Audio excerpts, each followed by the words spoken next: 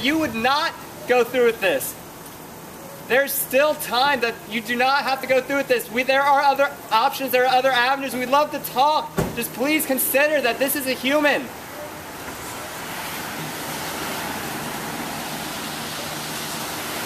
You can still appeal to the man. He has this window rolled down.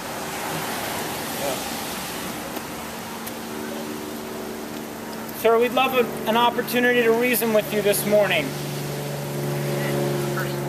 I can't see that you're looking over here or not, but sir, if you're looking at these images, it's hard to wrestle with the truth of these images.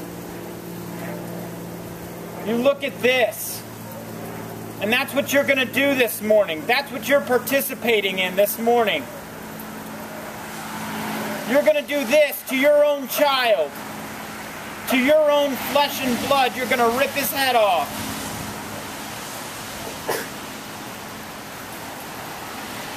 And you're going to have to live with that for the rest of your life. You're going to have to live with the fact that you killed your baby.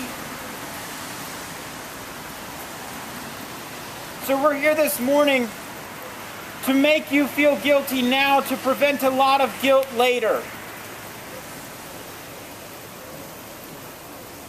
I've made mistakes in my life, and if there had been people behind me that said, Rusty, don't do that, man, they might have prevented a lot of guilt.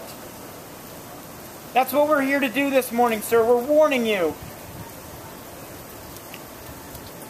that you're not just avoiding fatherhood. You're just going to be the father of a dead baby for the rest of your life. You need to think about that. You need to think about the fact that what you're doing here this morning isn't just supporting her decision, but you're driving the getaway car, like the accessory to a bank robbery. You're just as guilty.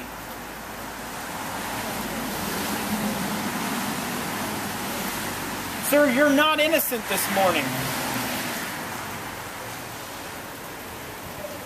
The blood will be on your hands. And I don't know if you're comfortable with that, or if you're totally hardened to that idea. But sir, I'd be very concerned about you if you had no prick in your conscience. If you didn't feel anything towards this baby. I don't know how you feel about these images. This image to my right, this is a 10-week-old baby. 10 weeks, sir. That's first trimester.